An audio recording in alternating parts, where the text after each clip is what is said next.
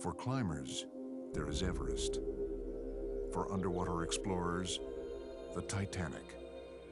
For surfers, the North Shore. For drivers, there's the Nurburgring.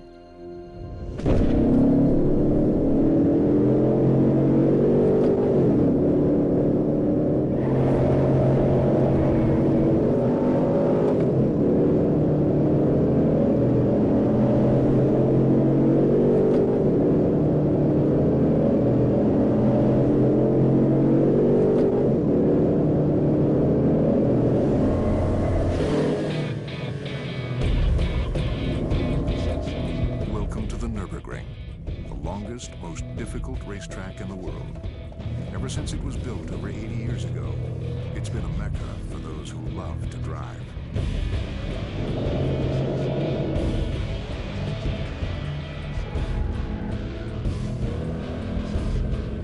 It's one of the most famous tracks in the world. Everybody knows about the Nurburgring if you're into cars. One of the probably most historic racing car circuits in the world. Just look around you. It's every boy's ultimate dream. It's a one-way road that's de-restricted in Germany, and it's the most unique place in the world. Unforgiving. Frightening. Moments of sheer terror. Very scary. The most fun you ever have in your life.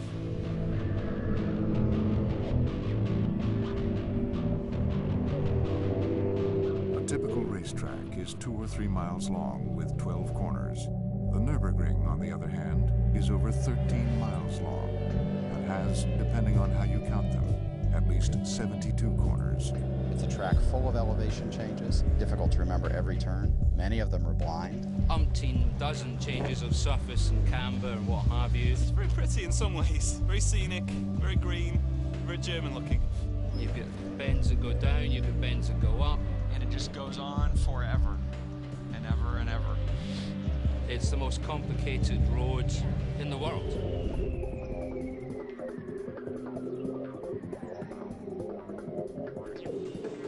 Hochhagen. Flugplatz. Adenauer Forst. Exmühle. The Carousel. Wippermann. Schwalbenschwanz. Every turn at the ring has its own name. It's said that it takes 100 laps around the Nürburgring just to learn where they all are. But to master them, that takes considerably longer. So the whole track, because it's so long, more than 20 kilometers, it's hard to drive because you have to recognize every single corner and everything looks the same in the forest.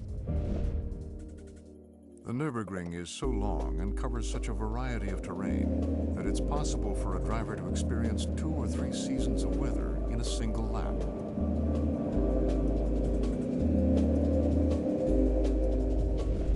On many evenings and weekends, the ring is opened up to anyone with 16 euros, a street-legal car, and the courage to drive it. New exotic sports cars, old econo boxes, motorcycles, and scooters all line up for a turn.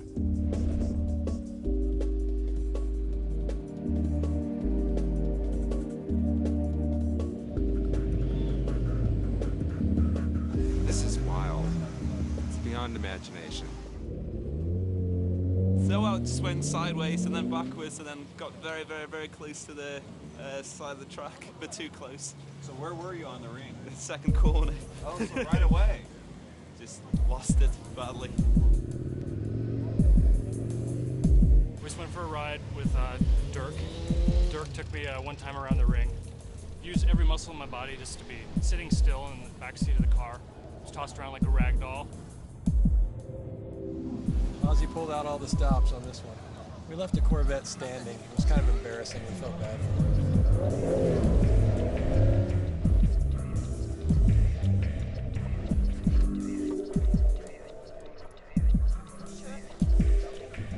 What's your fascination with the track? The need for speed, the old cliche. Keep wanting to go faster. I mean, I just love driving. I mean, I'm a petrol head through and through and through. It's just funny to see the other guys, you know. Sometimes they have a bicycle on the roof, So the whole family is in the car, including dog, and just to watch the people, you know, it's fun. A lot of people here for the history. You see there's a lot of people just standing around, not really going on the tracks. There's a lot of history behind the track. How did the ring come about? For that, you have to go back over 80 years. After years of racing on public roads, by the 1920s, it was clear Germany and her car companies needed a permanent track to race and test their cars. The area around the town of Nurburgring in the Eifel Mountains was chosen for its challenging terrain and to give the economically depressed area a boost. The ring was built from 1923 until 1927. At this time, you know, it was everything just forest. The people didn't have a job here, and so they have built something where 4,800 people was building the ring for 4 years, and they have had a job for it. Der Stein soll ja die Tradition des Nürburgrings etwas herausstellen. Mein Vater hat also eine kleine Werkstatt hier in Nürburgring gehabt. Die wurde dann später zu einer BMW-Vertretung. Er ist sehr bekannt geworden durch die BMW 700er Autos. Also wir sehen hier eingemeißelt, das soll darstellen, das Formel 1 BMW Auto unter Nelson Piquet, wo er 83 Weltmeister geworden ist. During the ring's glory days as a Grand Prix circuit, Sterling Moss, Phil Hill, Jackie Stewart, and Emerson Fittipaldi all raced here in front of crowds that numbered in the hundreds of thousands.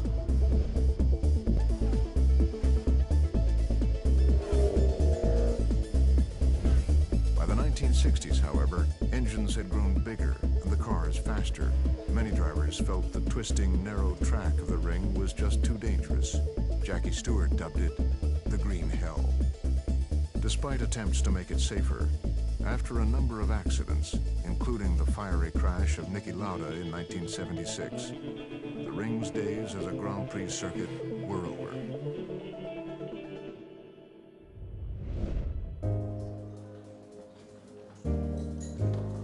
There we are.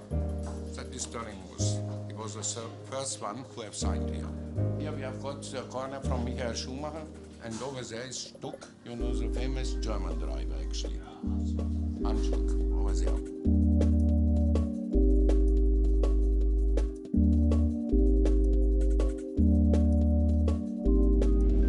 Mein Opa hat das gebaut, die seit 1929 hier an diesem Ort besteht. Und ja, eine Story hier vom Nürburgring ist, ich glaube, es war 1972. Da waren hier Testfahrten für Formel 1. Direkt hier gegenüber hörte ich, dass ein Formel 1-Wagen stehen blieb.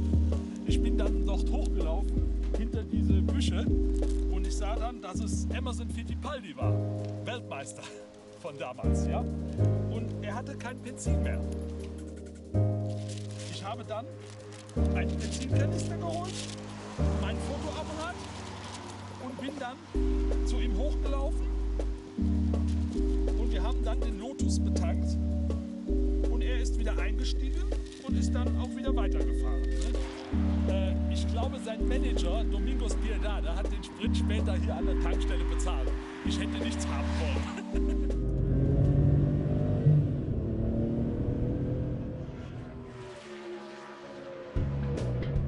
Over the 80 years of the ring's history, BMW has set many records. One of the most impressive came in 1966, when Hubert Hanna became the first touring car driver to lap the ring in less than 10 minutes in a BMW 2000 Ti. Another record was set in 1998. Hans Stuck, a BMW racer since the 70s, and his teammates piloted the first diesel-powered car to ever win a 24-hour race. Thanks to the superior performance of their BMW 320d and the fact that they didn't have to refuel as often as gasoline-powered cars, they ended the race with a 6-lap lead over the nearest competitor. Ever since, efficient diesel-powered cars have been some of BMW's biggest sellers in Europe. The Nürburgring is often said to separate the men from the boys. However, one woman drives it better than anyone else. Her name is Sabine Schmitz, and no one knows this place as well as she does. I did on the Nordschleife more than 19, close to 20,000 laps. We did the ring always with my dad, and I was half a year old maybe. So it's like the way to school, you know. I know every single corner, so I never had to learn the track. Yeah, I went shopping sometimes with my grandma or my sister. We took my mom's BMW. She had a 325, quite quick. Yeah, I'm racing since 18 years, and I was quite successful here at the Nürburgring. I won twice a 24-hour race, the long-distance championship in front of 420 men. They were quite disappointed. It's the best test track here because the suspension has to work so hard. You have top speed, corners, and very long straight. You have everything you need, and they say 100 kilometers on a track are more than 100,000 kilometers on a normal road.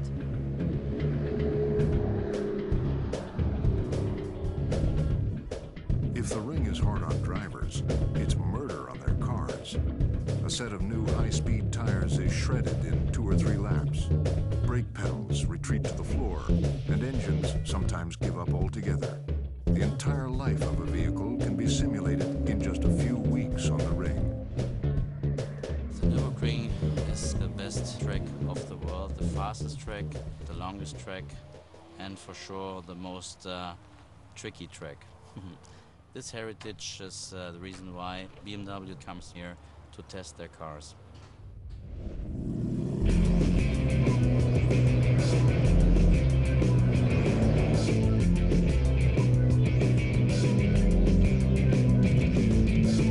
BMW came to the ring in the 1960s. Working out of a local BMW garage, the company found it to be the perfect place to refine a car not just for racing, but also for the real world. Other car companies have since come to the ring to test, but BMW was the first to open a permanent testing center here. And they are still the only car company to subject every new car they make to the unique stresses of the ring.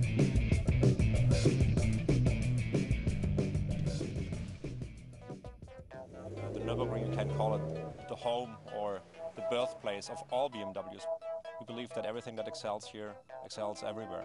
Normal racetrack in the world, it's about, let's say, 5 km long, and this one here, it's over 20 km long. The ring throws many forces at the cars. It covers some 900 feet of vertical elevation change, so the load of the car, the forces that the car has to deal with, they increase from one moment to the other in a very dramatic way. You have a lot of up and down hills, you have slow sections, you have quite fast sections, you have parts you will never find on another track in the world.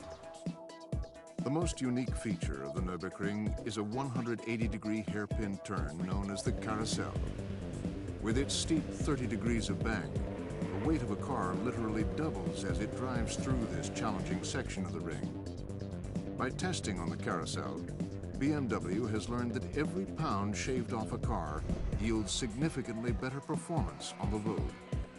In fact, BMW considers testing at the ring so important, they've built a Nürburgring simulator so they can subject axles, wheels, and tires to the world's most grueling racing conditions 24 hours a day.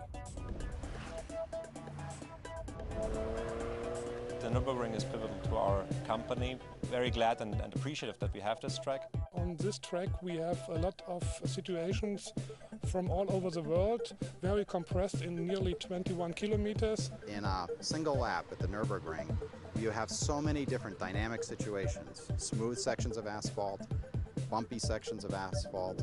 You have turns where you have the banking working for you. You have turns where the banking works against you. And we find that if we can make a car that does well here, we end up with a vehicle that both handles very well, but also rides very well. The ring has defined no cars as sharply as those from the BMW M division. The M1, M3, and M5 are just a few of the legendary cars born and bred on the ring. A performance car, like the M cars all are, has to comply with many different situations. Of course, it has to have a great engine, great brakes, great suspension, because this track is so demanding at what it throws at the cars. And only once it passes all our requirements here in terms of reliability and lap times, we'll call it an M car. One of the latest M cars developed on the Nürburgring is the new 500 horsepower M6. Race car driver Hans Stuck recently got the chance to put the M6 through its paces on the German Autobahn.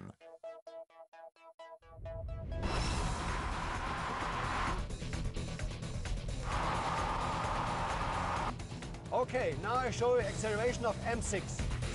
We are now third gear, about 84 miles, and now we go. Fourth gear, 105 miles per hour. 130 miles per hour, fifth gear. Sixth gear, 160, 163, 166, 170, 172, 3, 4, 5, 180 miles per hour. And then we go to seventh gear, to top gear, 185 miles per hour, 187, 188, 190 miles per hour, 92, 194. And now we have to slow down and see how fantastic those brakes are.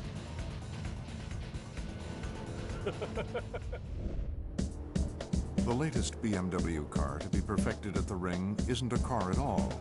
It's the completely redesigned BMW X5 sports activity vehicle. The X5 that everybody knows and loves, when it came into the marketplace, it really set new standards for the way a vehicle drives and handles, especially in the form factor an SUV, or as we call it, a sport activity vehicle. Thanks to its active safety features such as intelligent dynamic stability control with rollover sensor and new run-flat tires, the new X5 not only makes for an exhilarating driving experience, it also makes for a safe one. The new X5 feels like a passenger car, a very great handling like a sports car, a very good comfort like a sedan. We decided we would make it a little bigger, so we seat 7 now. The project manager cut his teeth designing race cars, and we've worked together for many years on many different things, including racing programs. So when you look underneath the X5 and you see all those basically racing-inspired parts, you understand why it handles so well, why it drives so well. The X5 has always had a reputation for performance. In 2001, Hans Stuck smashed the 8-minute mark in a specially prepared X5. The existing X5 took the world by storm when it came. When this X5 comes into the marketplace, we'll see the same thing.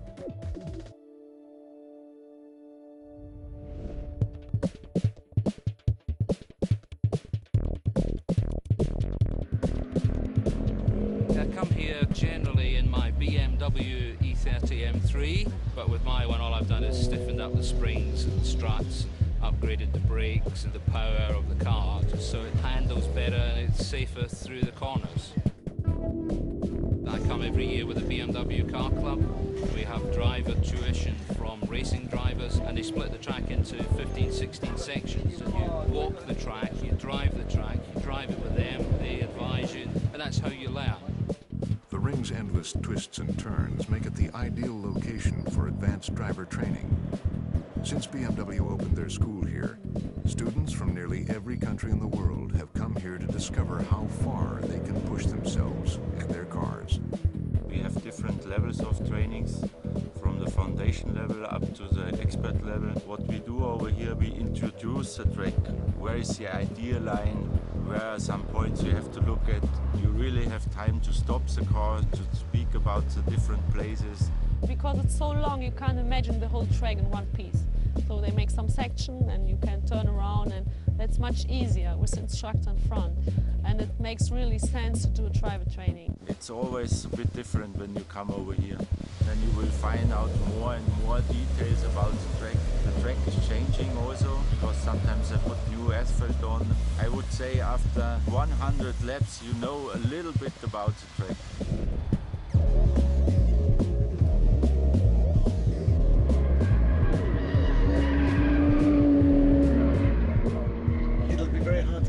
Steady. I have never been anywhere so fast in my life. For drivers who can't muster the courage to drive the ring themselves, there's another option. The BMW Ring Taxi. For 180 euros, 3 people can take a lap around the ring as passengers in the world's fastest taxi. I'm going on the Ring Taxi. I got this as a present last year for my birthday. and I'll probably get car sick, so I had bought this pills too.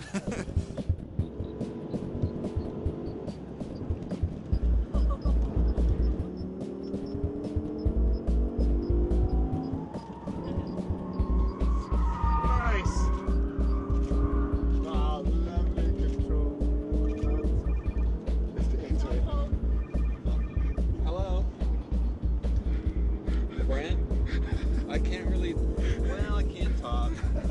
Not a good moment. No, not going to the bathroom. Not yet. We're doing a couple 100 miles an hour right now. I'll have to call you back. The Ring Taxi is a very old institution, since 15 years here on the Ring, and you can buy a ticket, come to the track and just do a hot lap. So it's really good fun.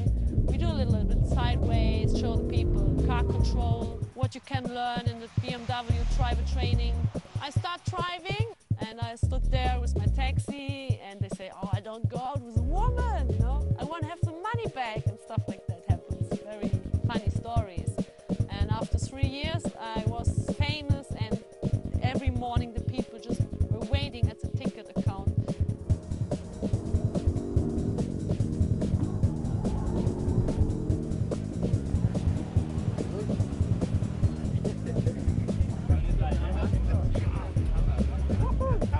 Oh, this was great. You can smell by the tyres and the brakes that it wasn't a slow drive. Well, you really don't have time to be afraid.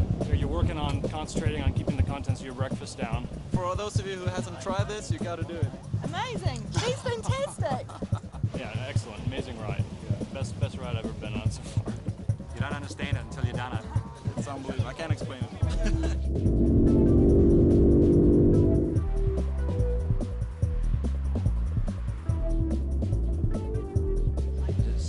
It's addictive. Once you come here and you know what you're doing, it's just fantastic to go out there and go right.